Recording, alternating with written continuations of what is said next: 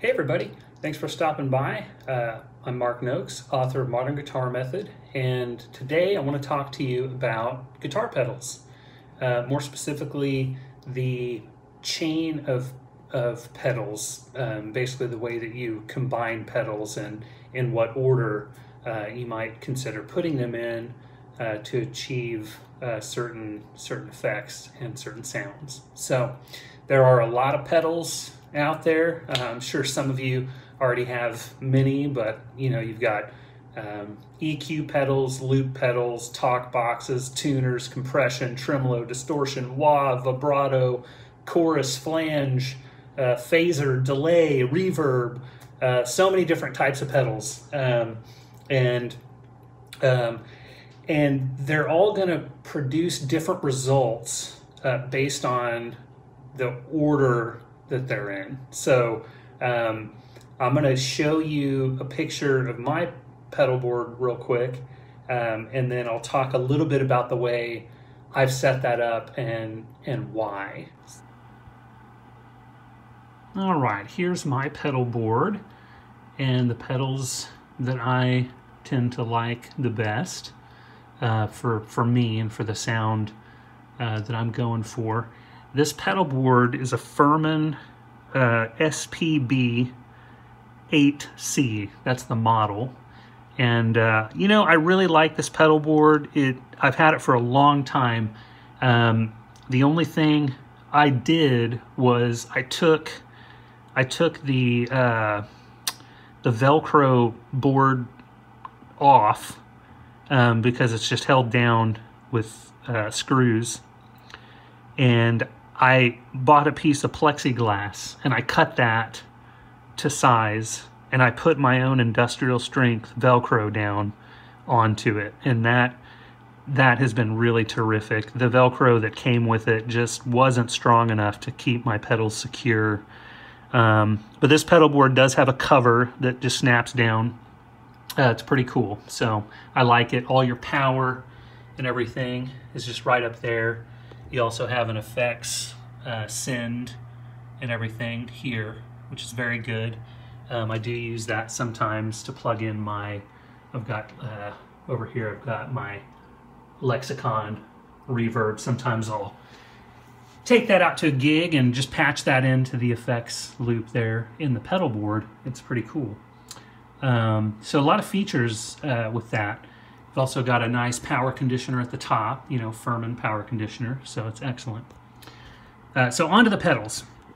So right now I don't have it going through the effects loop, but I have it so that I can just plug in my instrument cable into the first item in the chain, and then the last item there just goes out to my amp.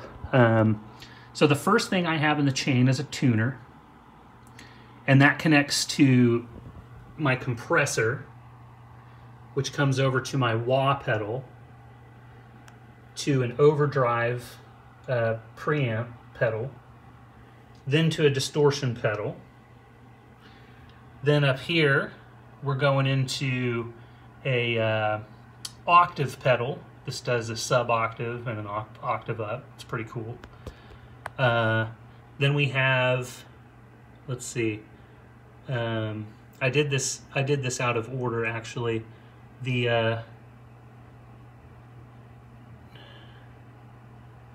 distortion, let's see, we've got the preamp going into the octave pedal, into the distortion, then over into the flange, up to the delay, and then over to a looper.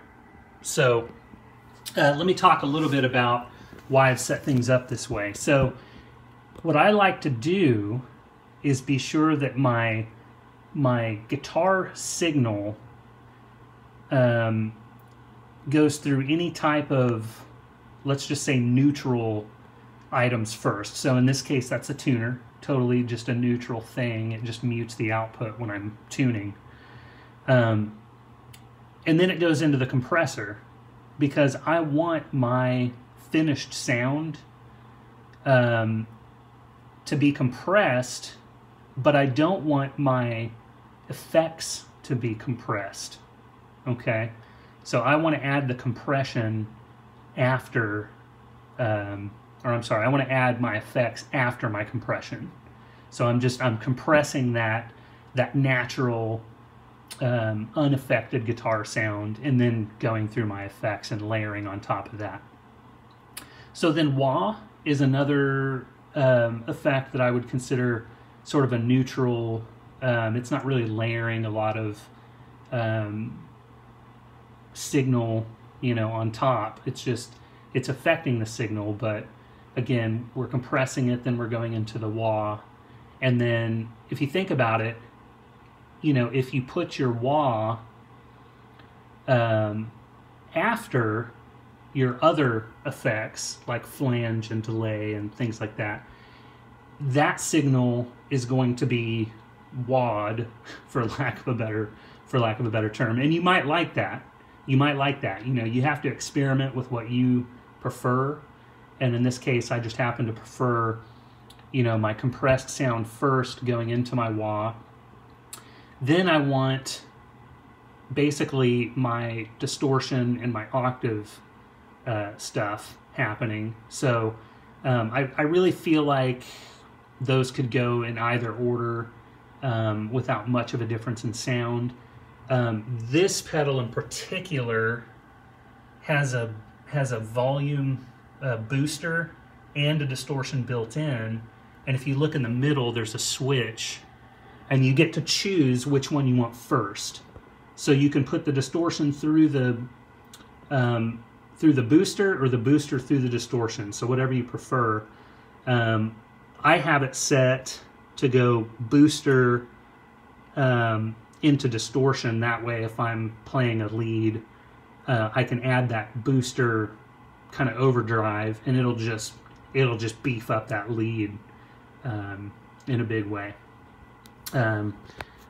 So then I come over here to my other types of effects, like chorus, flange, delay. So this is a choral flange, which is a chorus pedal and a flange pedal. It's 2-in-1, just operated by a switch. And then I come up into my delay, and then into my loop pedal. And the loop pedal is at the very end, because whatever I play, I want the ability to loop that sound, right? And so if the loop pedal is anywhere before any of these other signal modifiers, that signal won't be changed. Anything after the loop pedal, right? So